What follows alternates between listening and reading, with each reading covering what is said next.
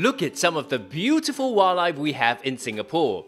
We have otters, lizards, monkeys, and birds, like me. Hello boys and girls, my name is Willie the Whistling Duck. I'm one of the wild animals that live in Singapore. That makes me a Singaporean like you. But in our city in nature, we also have other animals that are not wild. Animals that look like this. What do we call these animals? Does anyone know? That's right. These animals are called pets. Pets are animals that we keep at home.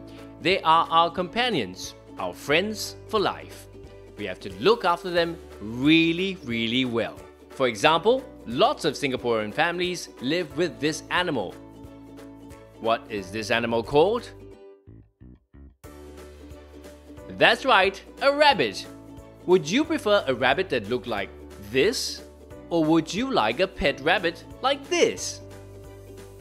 Why do you think the two rabbits look so different?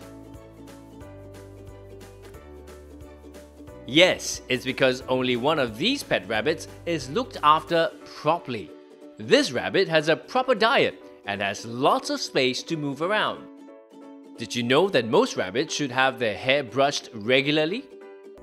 Grooming helps to keep their fur clean and free from parasites.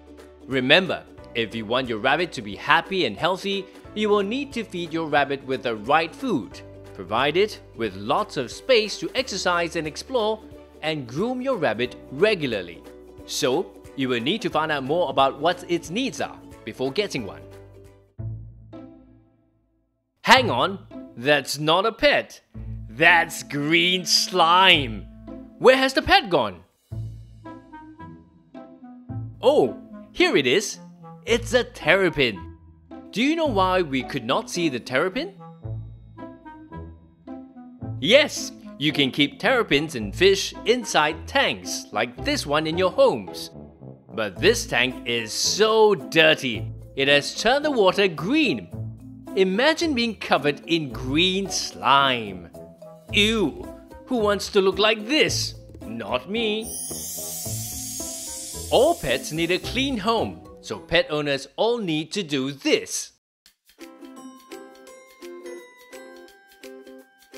Do you know how many times a tank should be cleaned?